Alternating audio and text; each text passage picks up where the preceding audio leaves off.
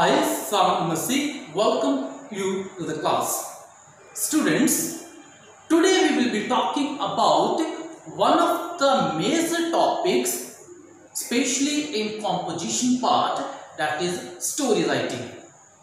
If we look at the question number 4 of your question paper, we see the story writing carries 10 marks.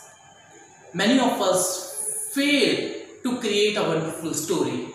Today, through this video, I would be explaining to you how we can write a better story.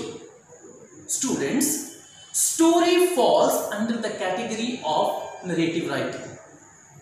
The elements of the story writing are similar to that of the narrative writing.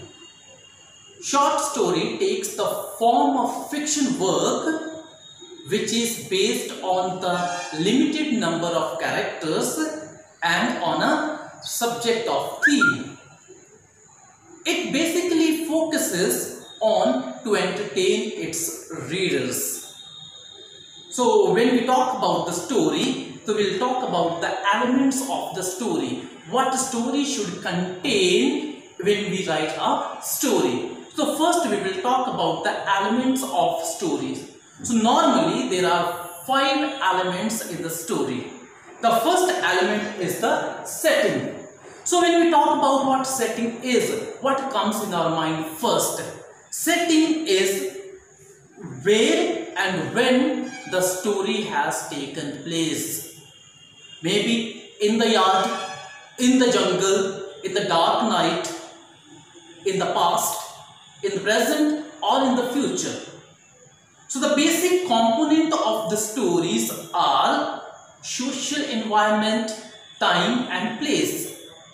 When we talk about the setting, what we talk about, actually we talk about in the setting, that is to build its background, which create clear-cut images that we could even feel that we are there in the story when the story is running. So that is the first part of the setting. So basically what's the important thing?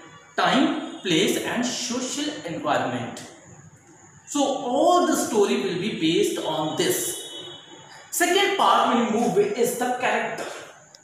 Then what is character? Character is the means through which the author communicates to us. His ideas, his opinions are communicated to us through the characters. So characterization is the process by which the author tries to communicate to its audience. So there are basically 2 types of characters, direct characters and indirect characters. What is the direct character? Direct characterization is that characters which the author introduced directly to the audience. Suppose if I say there was a small rabbit in the jungle. The small rabbit is the direct characterization because the author has already directly informed to us. But on the other hand, indirect characterization is that which the audience implies with the given clues. Suppose when we look at the appearance of the rabbit, that is called indirect characterization. So third point is the point of view. Every story has to be told in the point of view. The author has his own point of view to tell a story, and according to that point of view, the story is told. And when we talk about the next theme, that is what is theme? The theme is the message given to the audience. Whatever message is given to the audience is called the theme of the story, which we do also call the moral of the story. At the end of the story we do write. But the theme is much more than that. Theme could be the struggle between good and evil. अच्छाई और बुराई के बीच का जो संघर्ष है her stories में होता है. हम लोग जितनी मूवीज देखते हैं उन मूवीज में भी स्ट्रगल होता है. We have got a hero, whom do we call a hero, and a villain, and the struggle between them. That is first kind of theme. Another could be the differences between nature and civilized society. Differences between nature and civilized society. This is also another theme of the story. And another could be conflict between individual and community. समाज और व्यक्तिगत रूप से एक जो conflict, एक संघर्ष हो सकता है, उस संघर्ष के बारे में भी हम लोग बात करते हैं. So this is what we call the theme in the story. The next point, the fifth one, we will talk about the sequence and the plot. Okay, the event of things happening, that is called the sequence. So I was talking about, we will talk about the next point, that is the sequence of a story. So normally the sequence of the story begins with a particular point here. That point is called the exposition.